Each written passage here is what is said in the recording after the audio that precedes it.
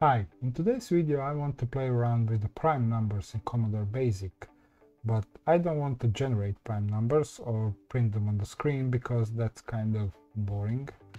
But what I want to do instead is to plot the prime numbers. Well, not the numbers itself, but the position where the prime number occurs in some sequence. So, as you all know, the prime numbers are natural numbers that are only divisible by 1 and by themselves without remainder. So I choose the sequence of number from 1 to 1000. We're going to loop through each of them and check if the number is prime or it's not prime, or other words, it's composite. So conveniently I choose this 1000 because there is exactly 1000 character that fits on Commodore 64 screen.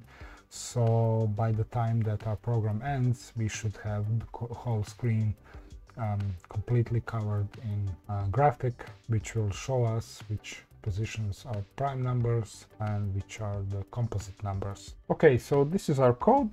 It's very small, not much to it. So let me go line by line and explain it a little bit more in detail.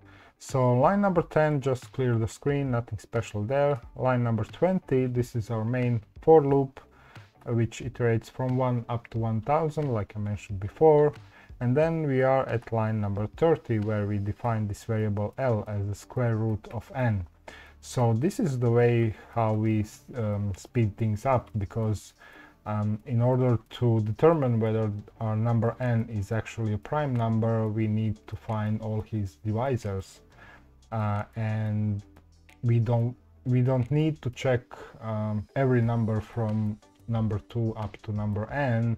It's enough to check from number 2 up to variable L, or square root of n, and this is good enough to determine whether our number is prime number or it's composite. So this is why this variable is used for.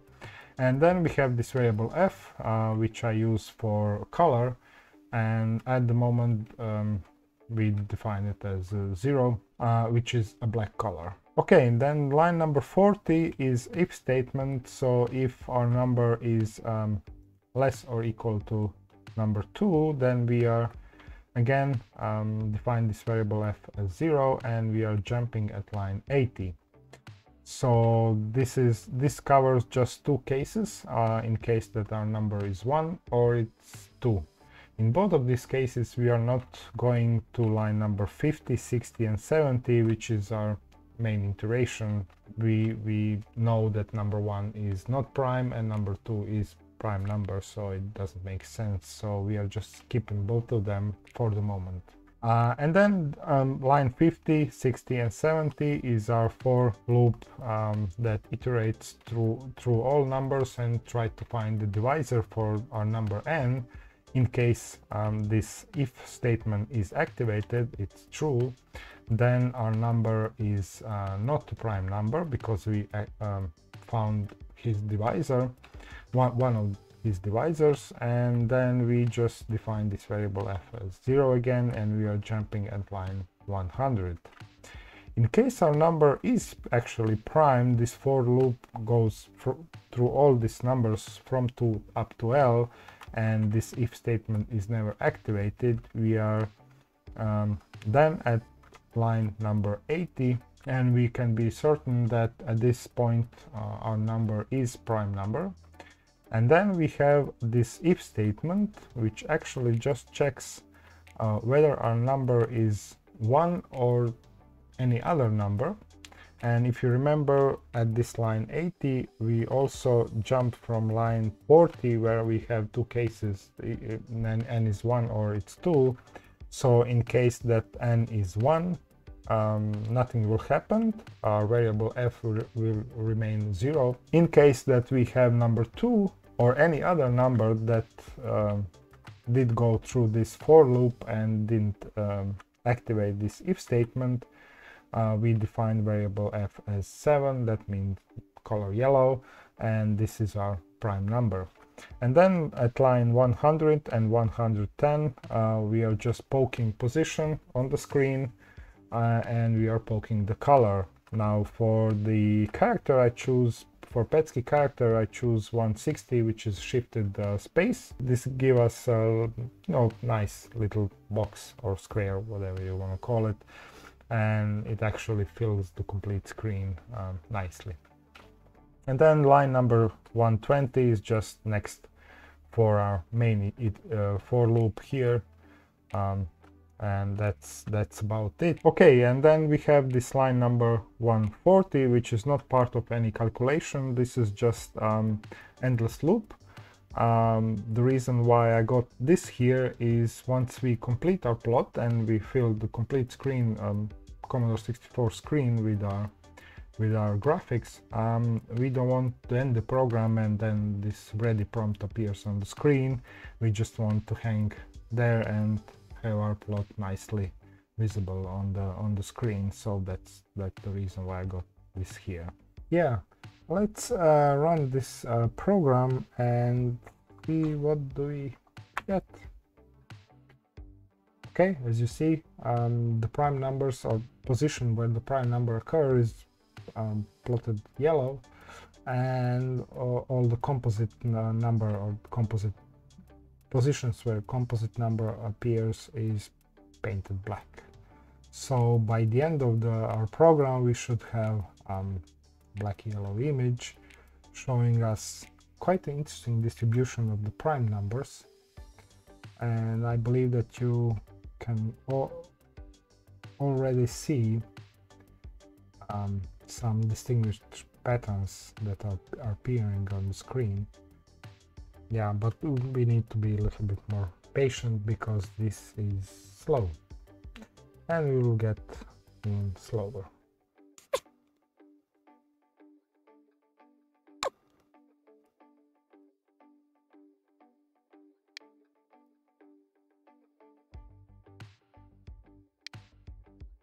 Okay, it's not done completely, but you can clearly see that we have some groups of prime numbers.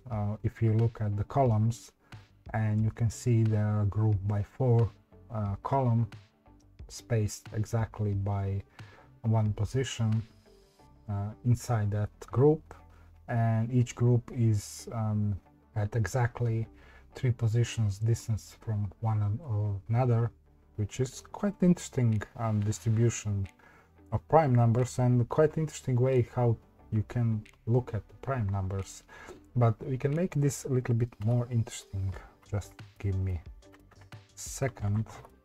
Let's list our program one more time, and what we are going to do is add more color to it. So I will define variable C as a color, and because the composite numbers or the numbers that are not prime numbers are defined by the black color, which is 0, and all the rest, all the prime numbers will be in some other color, so we need to start from 1, not 0. And here at line 80, instead of just color 7, we are going to have define a variable f as color as variable C, and C will be incremented, of course, so that each column will have its own color. But because we have 40 columns, we don't have that many colors in Commodore 64, but we will loop 10 by 10 colors, so it will be good enough. So where are we? We are at line 115 before the next, yes, and we will increment the color for each column, and we are going to check if our color is greater than 10, then we need to start from the beginning. Beginning is the C equals 1. Okay, let's list the program now. Okay, that's looking good. Let's run it. Hey, here we go. We have some color. Okay, again, black color is composite numbers. All the other colors are the prime numbers. But what we are trying to achieve, that each column has its own color, so it will be much more clearer to see how this distribution is actually behaving. So yeah, let's wait a little bit more.